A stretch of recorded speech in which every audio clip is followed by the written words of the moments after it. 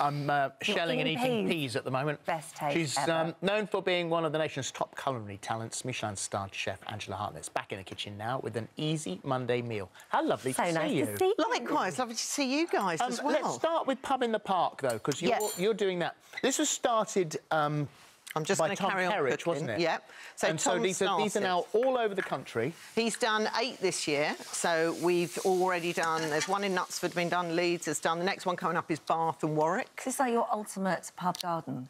Well, it's basically... Tom has basically called up all his friends like me and said, do you want to come and do a pop-up restaurant? So we're doing Cafe Murano, or Paul Ainsworth is doing one, Jason Atherton's doing one, and we do 3 dishes, and then Tom gets amazing bands playing. So you're in Warwick on the amazing. 5th to the 7th of July, and the next one, as you said, is in Bath, 21st, 23rd of June. Well, so we've got all of those. So, ironically, the dish I'm doing for you today, we sort of did a similar one last year and we've changed it, but it's perfectly in season.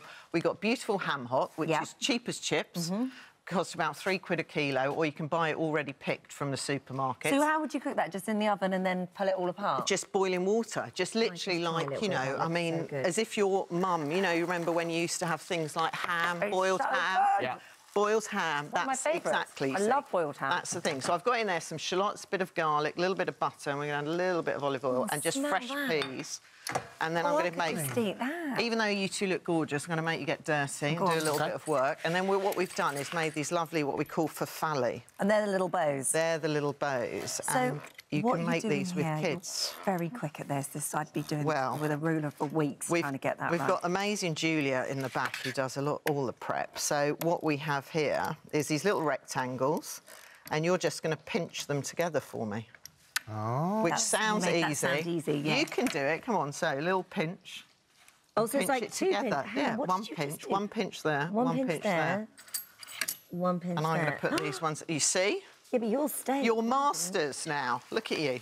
Oh, look at that. But this is what's great about them, is they're perfect to do with kids, you see. It's a great little thing to sort of do with children, you know, and everyone knows bows, you know. It's one of those kids ones that everyone knows. And bows, because different pastas are good for different sauces. Exactly, yeah. Some of them hold, like, the tubey things. And are bows good for that? Do they? Bows are good for... sauce vehicle? Yeah, they're good for sort of ho-ho sauce vehicle. You know all the terminology. I really don't. I really don't. They're good for holding, like great with tomato sauce, that one. Something like this with, you've got a little bit of cream sauce, anything that sticks to it, and that's the key.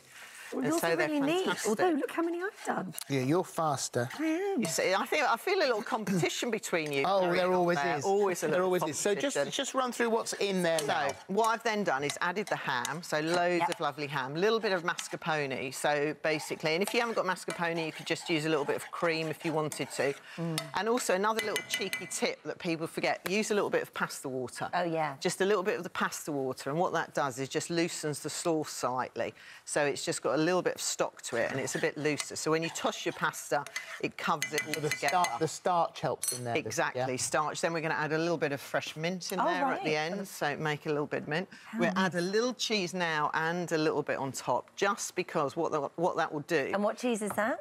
Parmesan cheese, or if you haven't got Parmesan, you know what, I'm authentic about a pizza. I don't believe in pineapple on a pizza. I think that's wrong. I think if you want to put a little bit of cheddar cheese or Gruyere or something different, you know, if your kids don't eat Parmesan... Your rules are very flexible. I think any fruit on a pizza is weird. Thank you. Any fruit in any sort of cooking I don't like, apart from, like, an apple tart. Would you do ham and pineapple? No. No. See, why put it on a pizza? That's my argument. Do you it's all like wrong. that? Do you like ham and pineapple? I'd do it. Ham and pineapple? Yeah, out of choice, would you order that? I'm not sure I'd order it, but it's Hawaiian. It's a Hawaiian pizza. No, it's wrong. I mean, I love you. I really do. But now on this level, we may fall out. I fell out with a boy on a date. I refused. I thought this relationship is not going anywhere. Because he wanted pineapple on a pizza. Course. Come on, that's harsh. You've got to have some standards. Right, anyway, back to cooking. So what I've done is I've added the pasta in, a little bit of spoon, and toss it all together there. I mean, that's really simple. And, like, the smell is incredible. You've got the the dried stuff you can buy, because not everyone's going to make fresh pasta. And what is the difference then? In all honesty, is it better to spend the time or...? I think for something like this, dried is perfectly great. You know, it's got the right starch, your sauce is going to stick to it. I think if you've got time, filled pasta, you know, if you're filling it with something like spinach or ricotta, then fresh is the best. But, you know, at home, my cupboard's full of dried pasta, because, you know, it's time, isn't it? Especially if you've got kids, you're working, all the rest of it. You can't do it. So we're going to put that into there. Oh, that looks so good. And you see, and it's absolutely stonking. We're going to do a little bit of fresh parmesan on top. I might even get you to do a bit of garnish, Philip. Can you pass the pea shoots? I'll bring it over to you, and then you can do a little soiree of garnishing. Oh, a little soiree. There, move those peas out of the way.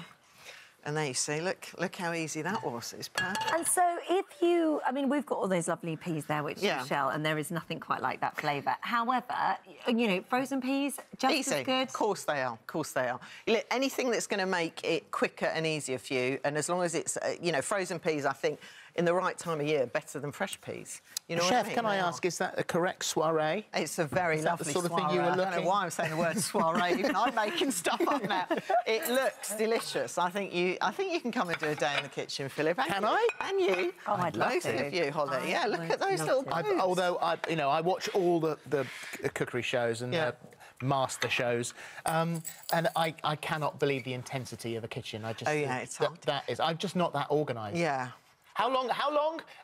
43 seconds, Chef. What? Is there anything you can't cook?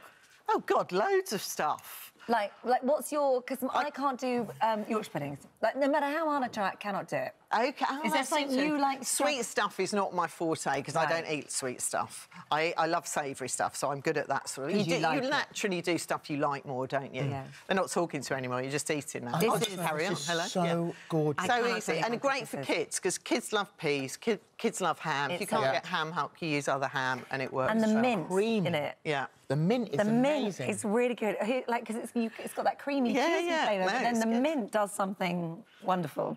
Perfect. It's making me feel good. Good. That was the idea. Food to nourish. Thank Lovely you very to see much you back. indeed. Thank you. Lovely to see you. And you. Thank you. And good luck at Pub in the Park as well. Thank you very much. For all the details, have a look at our This Morning app.